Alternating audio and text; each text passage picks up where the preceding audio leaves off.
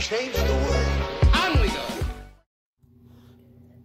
Hello, wonderful people. Welcome back to Coffee Over Apples. My name's Steph, and on this channel, we usually talk about book reviews, anime and manga reviews, play some games, do some art and stuff, maybe some vlogs. Today, I have a book review video for you, and this is for one of my favorite books of 2020 by far, and that is The Monk by Matthew Gregory Lewis. Now, I read this quite a while ago, earlier this year, and it took me a while to really gather my thoughts on this because I wanted to make sure that I gave you a quality spoiler-free review without going too in-depth and making sure that I wasn't spoiling it, because it's so hard to talk about this without spoiling it. So here we go.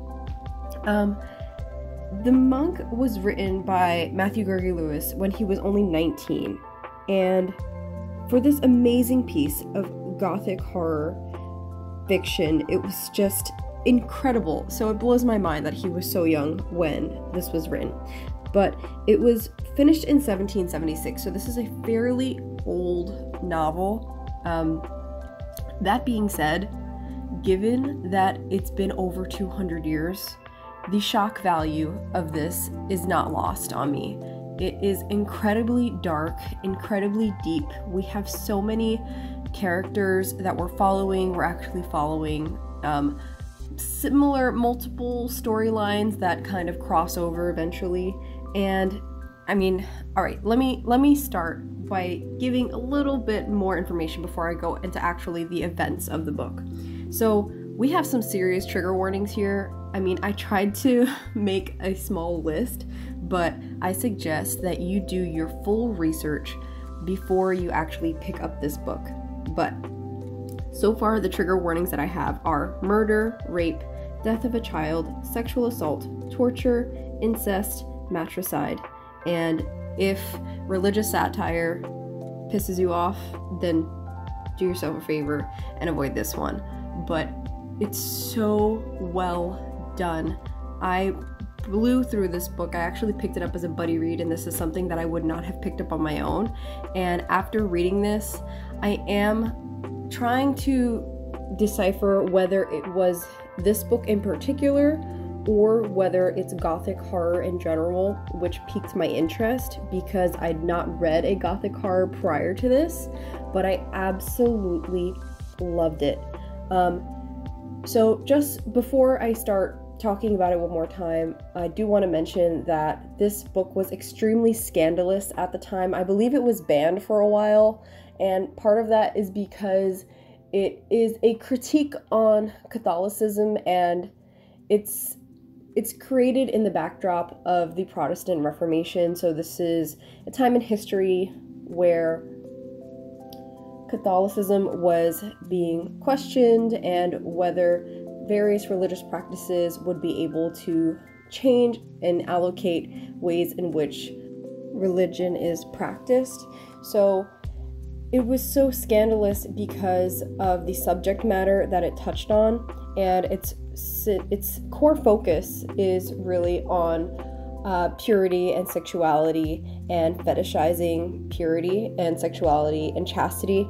And because of how scandalous it was, it actually pushed more people to read it. And my God, it was so interesting. So the story that we're following technically is focused on a monk named Ambrosio. So Ambrosio was brought to the monastery as a young child, so he spent his entire life within the church, and he's become such a symbol within the monastery as a symbol of purity and strength through the sermons that he delivers, that he's on track to become labeled as a saint. And this takes place in Madrid, and so we're following Ambrosio kind of through his fall from grace, because in the beginning of the story he's giving a sermon, so we get a demonstration of how many people come out to listen to Ambrosio and how passionate his speeches are. And he's extremely pure, he's never had sex, he's never really been outside the monastery, and one day he is walking through the chapel, I believe, and he sees a piece of paper fall from a nun's habit. When he picks it up, he finds out that it's a note to her lover, and that she had been having sex in the convent and she's now pregnant, so she made plans with her lover to escape from the convent to go lead a normal life.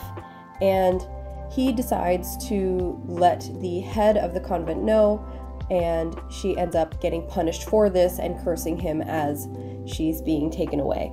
So that brings us into this split road where we then follow two storylines now. So we're following the story of Ambrosio and how he's regretting that he let this nun named Agnes fall into a serious punishment knowing that she's pregnant, but also following his storyline where other chapters are following the story of Agnes and Raymond. So Agnes is the pregnant nun and Raymond was her lover, so we're following their story separately from the story of Ambrosio. So Ambrosio's story is that there is a monk within the monastery named Rosario, and Rosario comes in and his face is covered because of some burns that they've received from a fire, but we quickly find out, and I know that this may sound spoilery, but this is all within the beginning of the book and sets the pace for everything else, that Rosario is actually a female who disguised herself as a male to fit within the monastery so that they can get closer to Ambrosio.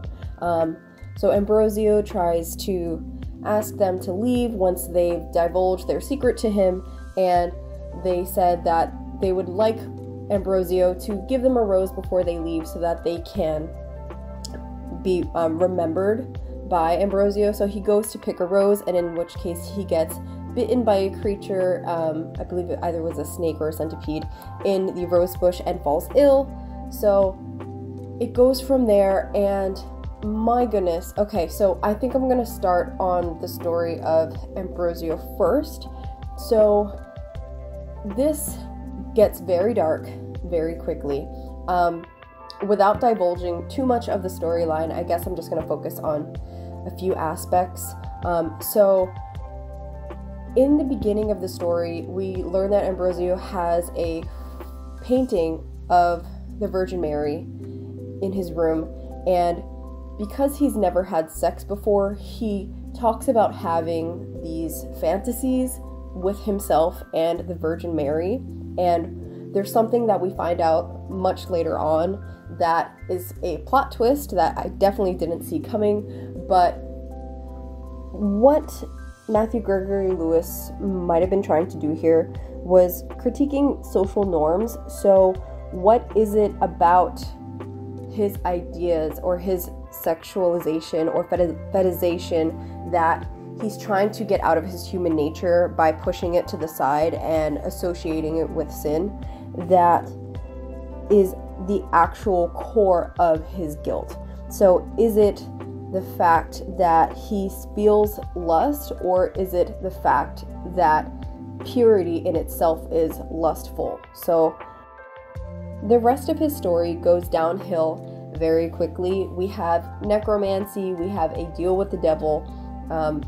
He ends up obviously breaking his vows, and I just suggest that you read it. It may sound very typical of a Gothic horror from my research, because I haven't read too many Gothic horrors. It may sound like it's full of very familiar tropes, but I highly suggest that you read it, because every plot twist within this book was well worth the wait. And for 400 pages, I mean, I plowed through this fairly quickly. But onto the story of Agnes and Raymond. So their story ended up being a majority of the middle section of the book, but it all came back and tied around. So we did follow the adventures of Raymond prior to and while Agnes was being detained, and there was a section of his story where it talked about this character named the Bleeding Nun, and I have to say that I was pretty freaked out by this, more than I thought I would, because I don't usually get creeped out by ghost stories and poltergeist and things like that, but the way that this was written was actually kind of funny and scary at the same time.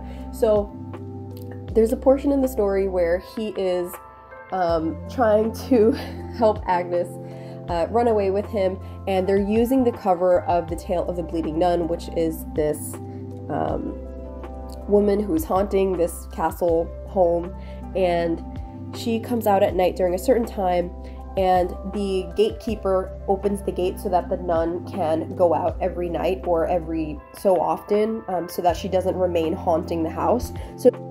So I'm not going to tell you how the nun becomes this prominent figure within the story, but there is a portion where Raymond ends up getting haunted by the Bleeding Nun, and what happened is every night when he would go to sleep, I believe around 1 in the morning or 2 in the morning, the nun would come to his bedroom and he would be paralyzed with fear. His eyes would be open. He would see the nun come into his bedroom, and she would kind of just either stare at him or sexually assault him, or I don't quite remember, but she would just be in his face for like 1 to 2 hours every night and then just leave, and he would then be unparalyzed and be able to get up and be freaked the hell out.